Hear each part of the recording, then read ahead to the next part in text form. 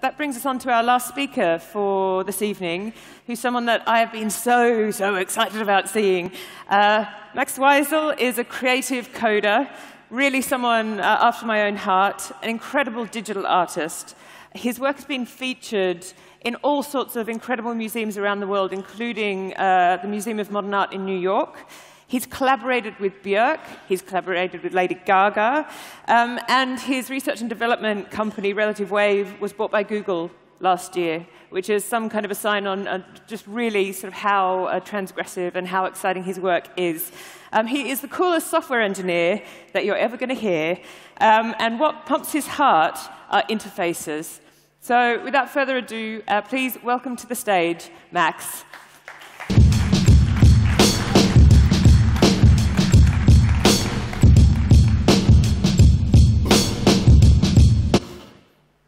My name is Max, and I live and work in San Francisco, California. And today I'm going to talk about something that I spend almost every day thinking about, and that's interfaces. So there's this kind of pattern that I see in almost every interface that I've come across. Every interface starts out with like an experimental technology, something that is kind of new and unproven. And as we iterate on it, we slowly kind of build up, how it's going to work, and we build upon what we know about this interface. And it sort of grows exponentially, but eventually it kind of peaks. The only way to really move forward, the only way to create something better, is to start over. And we start over with a new interface in the hopes that where it ends up will be better than where we were before. But the kind of biggest issue with this is this gap here. This gap is the point where we're transitioning from one type of interface to another. And it's kind of the process of banging our heads against the wall as we try and figure out what this new interface is going to be. And this scares people. A lot of people, I think, really only kind of see the bottom of this curve. They don't really see where it could go.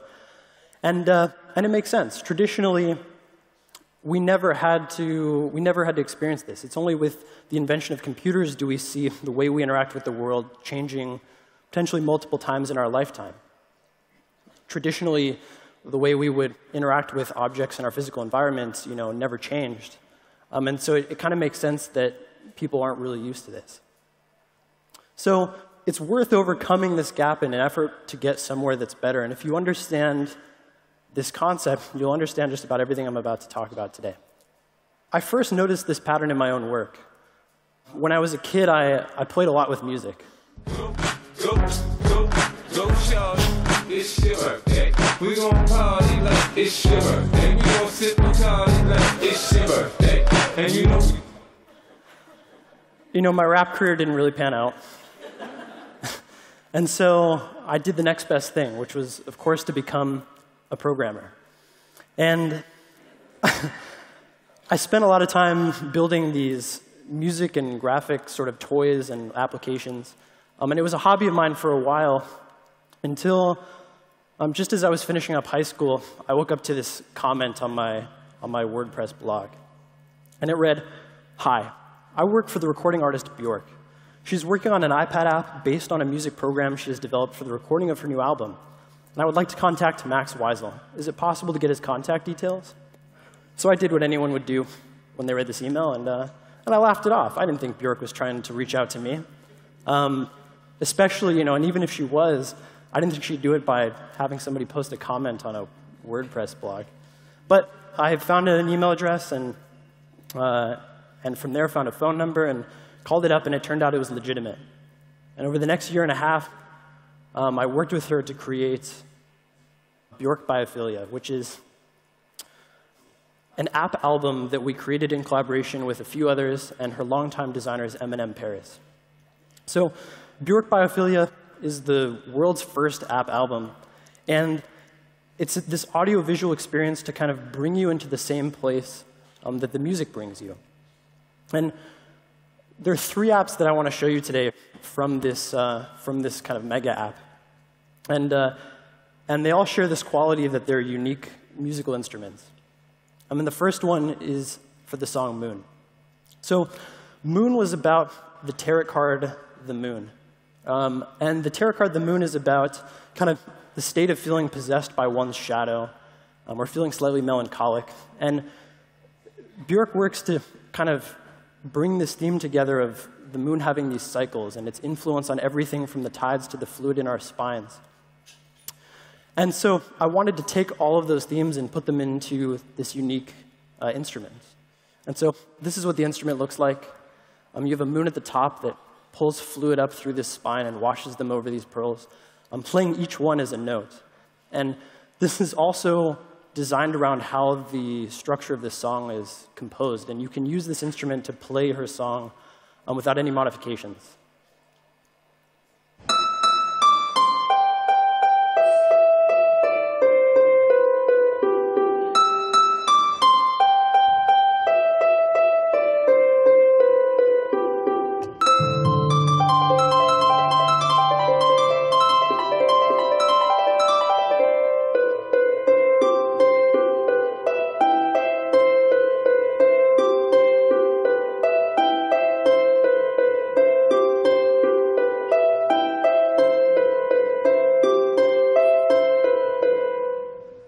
Thank you. And so the next app I want to show you is the app for the song Solstice. And so the song Solstice operates at the scale of kind of a solar system. Every song on this album operated at a different scale. There were songs about everything from the size of a virus to the entire universe. And for Solstice, there were really two themes. One, the solar system, and two, this was really meant to be a Christmas carol. So with this instrument, I wanted to create something that embodied both of these themes. So the way this works is there's a sun in the middle of the screen.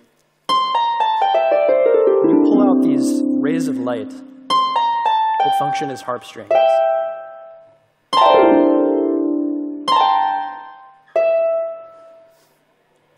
And then you play it by flicking a planet into motion.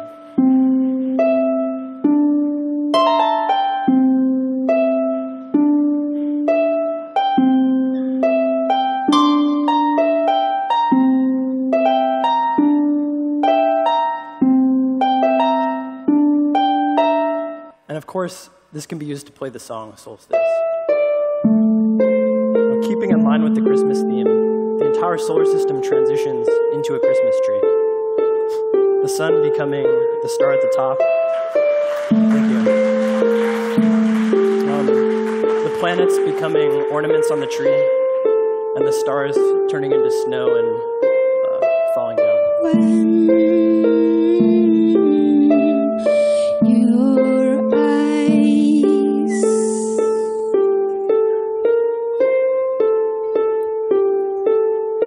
And the last app that I want to show today is for the song Dark Matter. Now, Dark Matter is interesting in that it started off as a song called Pneuma.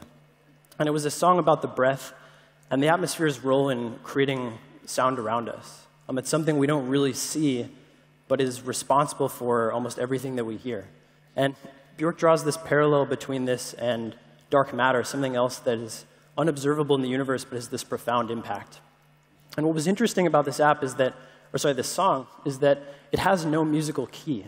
And so I've kind of faced this challenge of creating an instrument that wasn't really locked to a key, but it would also show you the relationships between the various combinations of notes you were playing and the keys that they belong to.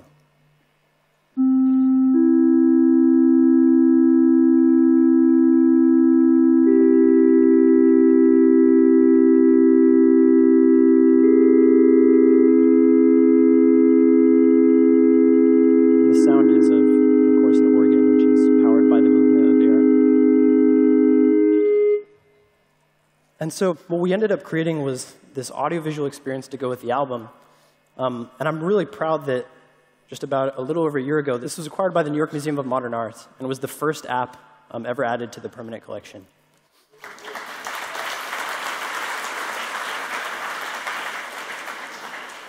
So it's interesting, only in retrospect did I kind of start to see this sort of cycle with interfaces happening. We were moving from physical albums, this form that was very mature, it's very saturated, to this kind of app album. It's like a digital album, and it's really us trying to blend the two interfaces. We're taking something we know and that's familiar and an exciting new technology and trying to blend it. And of course, this didn't become the way that we all consume digital music, but it was a necessary kind of first pass to get there. But just as I was finishing up these apps, I finally had some time to go outside, get my social life back, see the sun. And when I received another email, Bjork was working on a lot more than an album at the time. She was working on a live tour, an education program, and a documentary. And I was basically being asked to move from collaborating on the apps to collaborating on everything. No pressure. And of course, I couldn't say no. So this is a custom instrument Bjork had made for the album. It's a combination of a gamelan and a celeste. And the front of it has this kind of piano interface, but it's almost entirely computer controlled because the compositions it plays are too complex for a person to play. This was one of the other instruments that she had built, which was a musical Tesla coil. And this was also played by a computer, but not really because the compositions it would play were complex, but because there is no interface for this. Like, this is only played by a computer. So when going on the tour, I wanted to make interfaces for these instruments that would allow me to improvise and kind of bring this slightly more human feel to them. So I started with a collection of iPads and worked to sync up timing, then to sync up visuals. I worked with my friend Charles from the Exploratorium, which is a museum in San Francisco, to build these modular cases. And these actually let me reposition the iPads with each song. And with this strong foundation, I started working on interfaces for these instruments. This is a small demo after I had just gotten it working with Ableton Live. Same clip out of Ableton. We have nice visuals.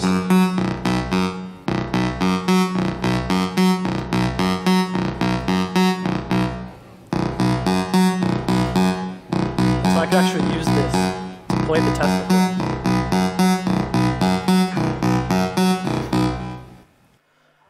And this is what the final product looked like. I'm going to show you two interfaces now, which the first is a simple interface for controlling the Tesla coil for the song Possibly Maybe. And the second is an interface for playing stems from the song Mouth's Cradle. You'll notice the interfaces for these are fairly simple. They're designed to only give me what I need to play that song at that particular moment.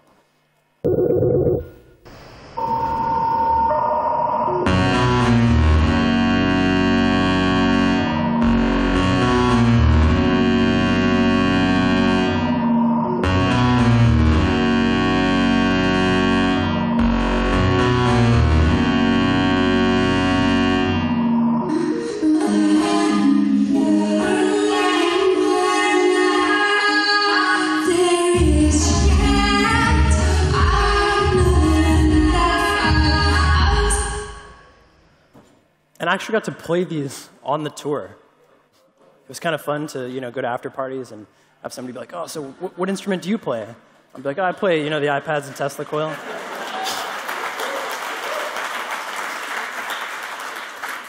But so this was kind of really the first pass that I ever did at creating like an electronic instrument.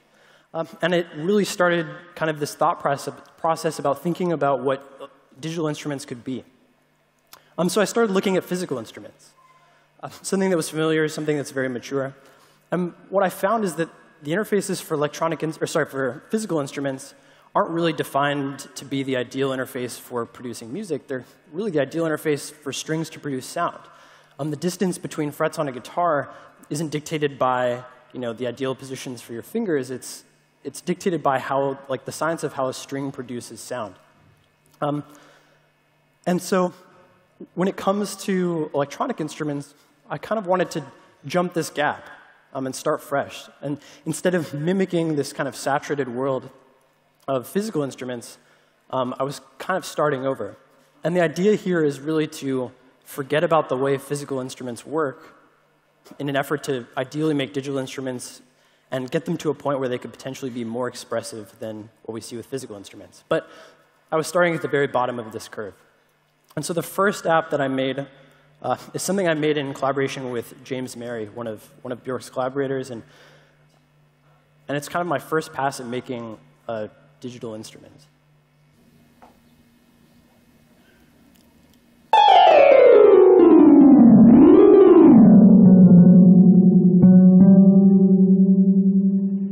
So you start by programming in the phrase that you want to play. I've already got one programmed in here.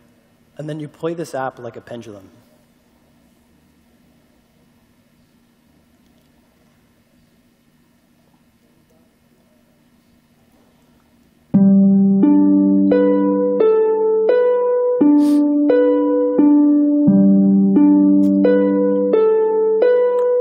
You can change the tempo by changing the length of the string.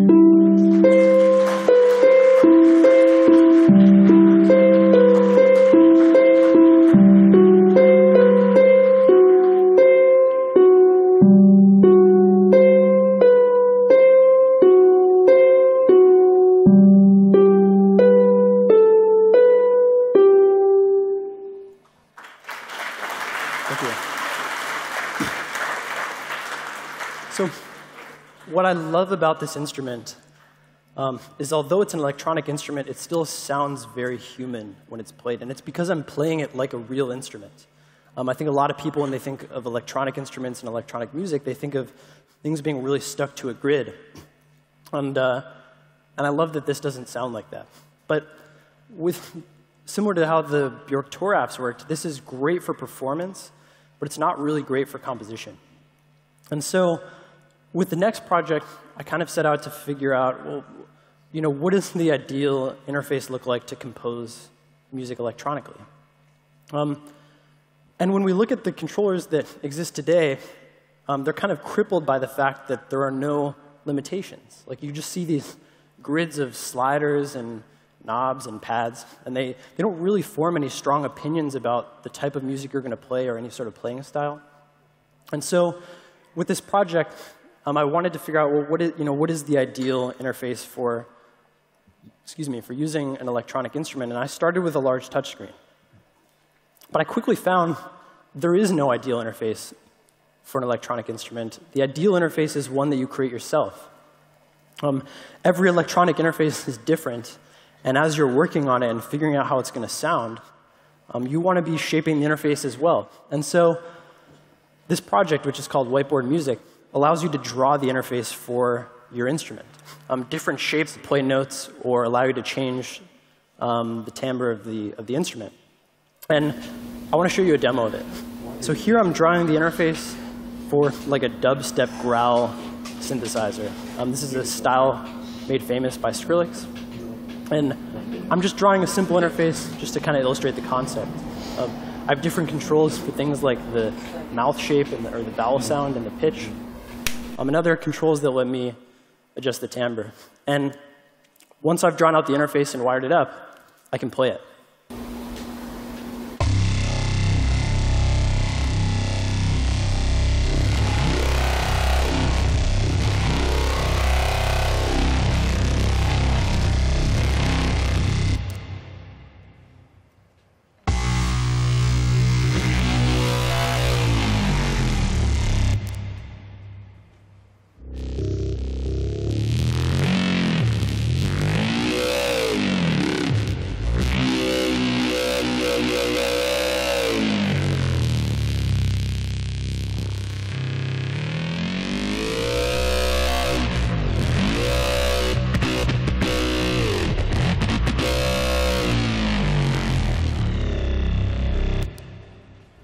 And as I work on this instrument, thank you.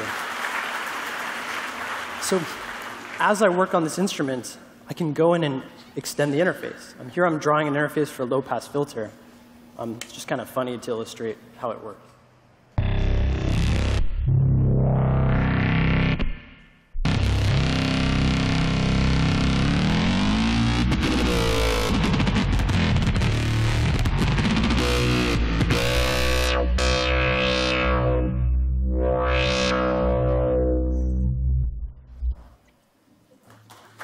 Thank you.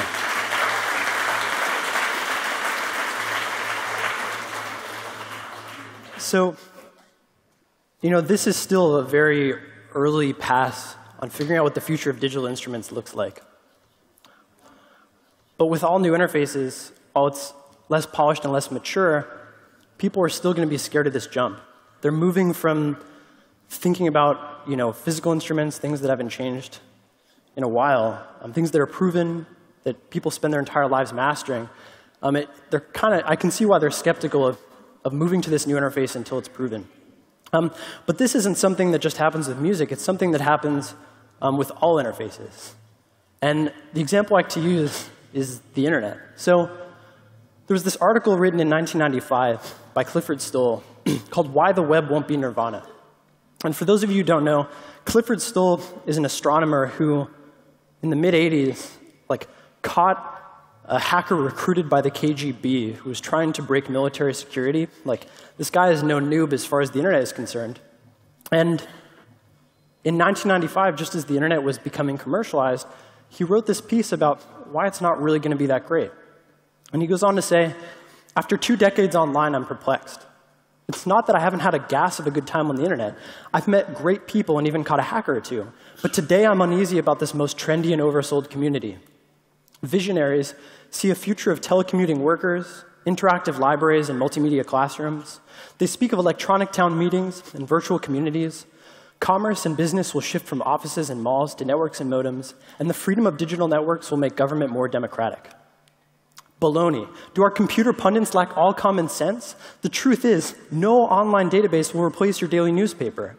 No CD-ROM can take the place of a competent teacher, and no computer network will change the way government works.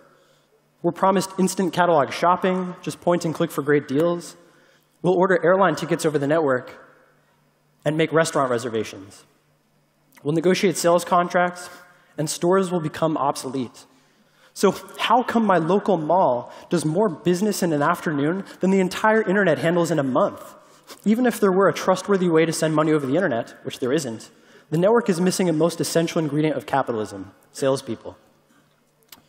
So first, I love that it's 2015, and I'm reading this article on the internet. But it's interesting to look at, why does he feel this way? Well, he goes on to say, what's missing from this electronic wonderland? Human contact. Discount the fawning techno-burble about virtual communities. Computers and networks isolate us from one another. A network chat line is a limp substitute for meeting friends over coffee, and no interactive multimedia display comes close to the excitement of a live concert. Who would prefer cybersex to the real thing? While the internet beckons brightly, seductively flashing an icon of knowledge's power, this non-place lures us to surrender our time on Earth. A poor substitute it is, this virtual reality where frustration is legion and where in the holy names of education and progress, important aspects of human interactions are relentlessly devalued. So he kind of thinks the internet isn't really going to be all that big at the time because it's a poor substitute for reality. He's kind of standing at the top of this first hill here, used to his way of life with shopping malls and travel agents, and he's looking down at this unproven technology that needs iteration, and he's unable to really see where it's going to go. But I don't blame him. This is not an intuitive leap. We're always going to kind of use what we know now to try and predict the future, and it's always going to create something that sounds worse. And I'd even go as far to say that truly new interfaces are not intuitive. Just by definition, if an interface is truly new, then it presents a new way of doing things. And if something is intuitive, it's something we understand based on the way we do things now or the way we've done things previously. But to use a more recent example, let's look at something that I hope is familiar, the iPhone. So the iPhone was introduced in 2007, and it brought us this beautiful direct manipulation interface. But it wasn't intuitive. When this was first introduced, no one even knew how it was going to scroll. And I can see a lot of people might be a little skeptical of that, but let's take a look. I'm an artist right now. Well, how do I scroll through my list of artists? How do I do this? I just take my finger, and I scroll. That's it.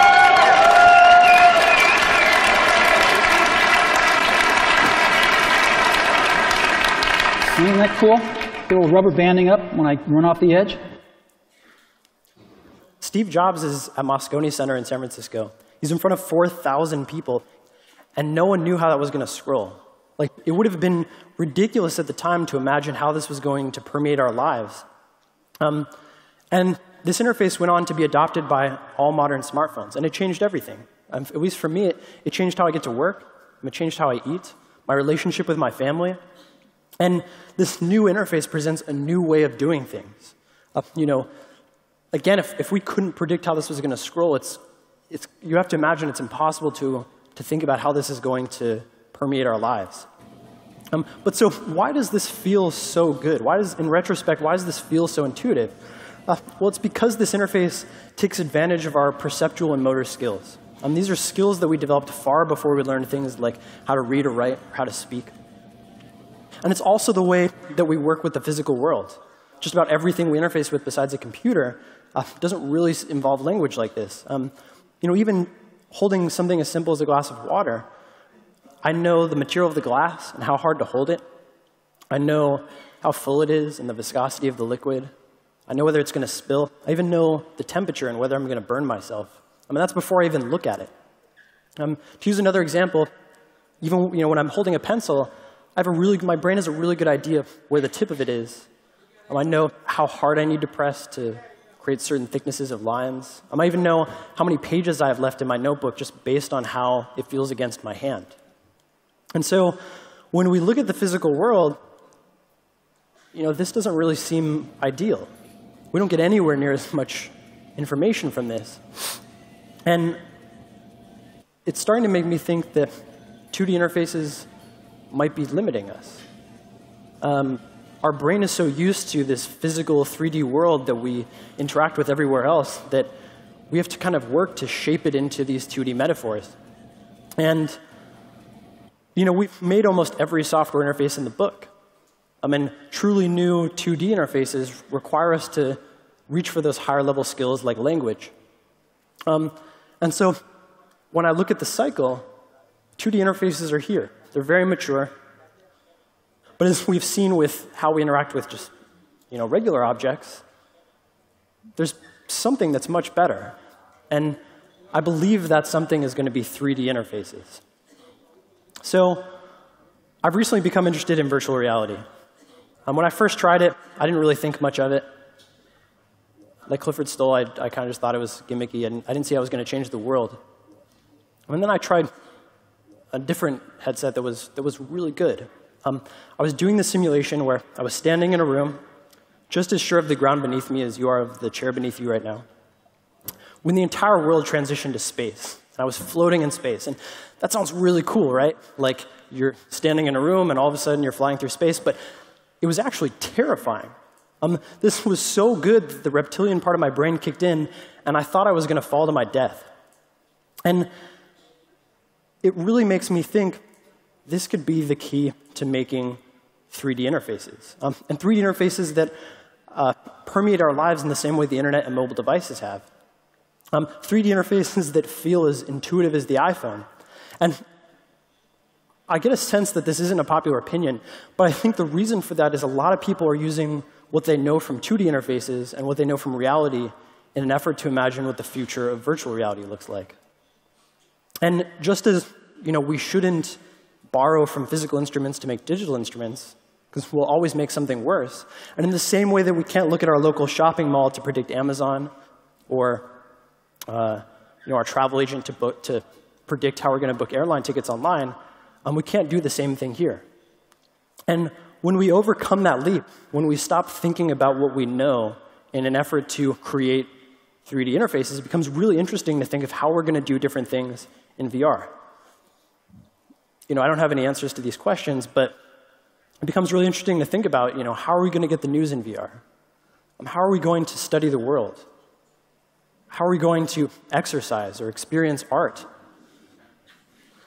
How are we going to adventure in VR? How is VR going to help us overcome our fears? Or potentially even help us find love and build relationships? So I can't stress this enough. The new is never going to be a copy of the old. This is something I think that has the potential in a decade or so to be as big as the internet or mobile devices. But in all seriousness, I want to show you two examples of something I think VR really enables. And the first is a product from two friends of mine, Drew and Patrick, who are the creators of Tilt Brush. So I'd like to show you a video from the future of storytelling about Glenn Keane. Glenn Keane is a Disney animator known for his work on animated films such as The Little Mermaid, Beauty and the Beast, and many more. And this is a video of Glenn Keane using Tilt Brush in VR. Today, all the rules have changed. By putting tools in your hand that can create in virtual reality, I can put goggles on and I just step into the paper and now I'm drawing in it. North, south, east, west, all directions are open now. Just immersing myself in space is more like a dance. What is this amazing new world I just stepped into? When I draw in virtual reality, I draw all the characters real life size. They are that size in my imagination. The character can turn. Ariel is actually turning in space. And even if you take the goggles off, I'm still remembering she's right there. It's real.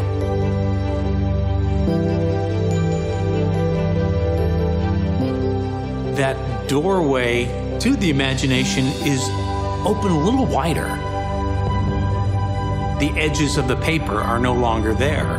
This is not a flat drawing. This is sculptural drawing. Making art in three-dimensional space is an entirely new way of thinking for any artist. What does this mean for storytelling?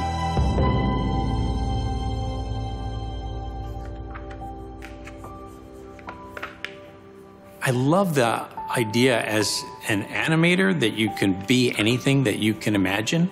And as a kid, you're completely free. The soul of any kind of a creative art form is the freedom.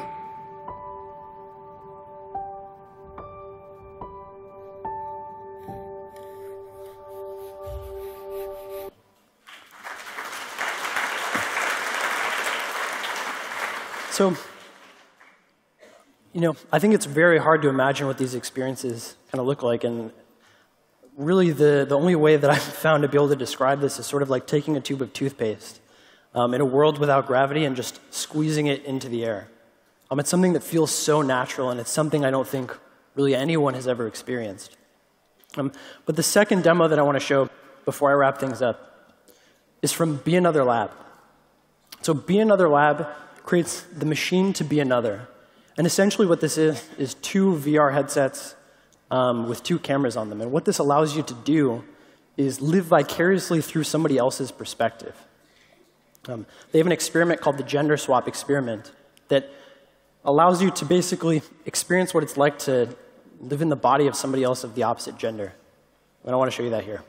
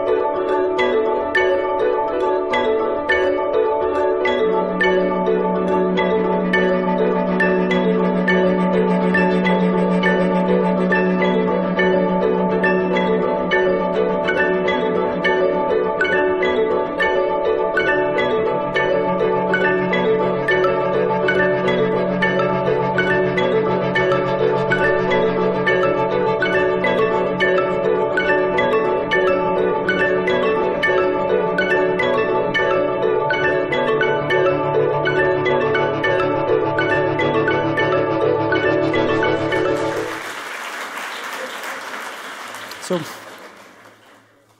this enables us to experience something I think very few people have ever experienced, and to do things that we never thought were possible. In a decade, I really believe that 3D interfaces have the ability to permeate our lives, just as so many others have.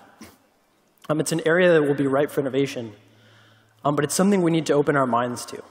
And there's a quote I really love from Doug Engelbart, who at least I consider to be the father of human-computer interaction. And it says, "We need to become better at being humans. Learning to use symbols and knowledge in new ways, across groups, across cultures, is a powerful, valuable, and very human goal. And it is one that is obtainable if we only begin to open our minds to full, complete use of computers to augment our most human capabilities." So, just to recap, I think this gap here between an old interface and a new interface is always going to feel a little brutal.